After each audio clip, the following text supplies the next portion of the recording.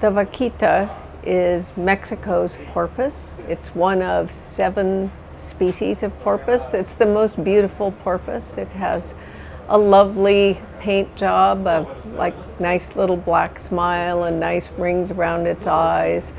And it has gone from, in my lifetime, about 600 individuals down to 10 to 20 individuals. It's now the most critically endangered marine mammal in the world.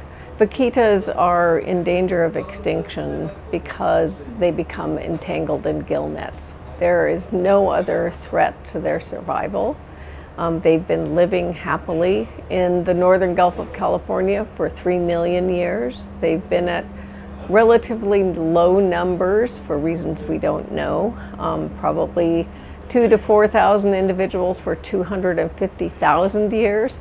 And just in the last 40 years, when gill netting started in their habitat, the population has declined to the low numbers where it is now. We are here in the northern Gulf of California to see these last survivors and look at how they are doing in terms of numbers and their health, and also whether or not they're having calves.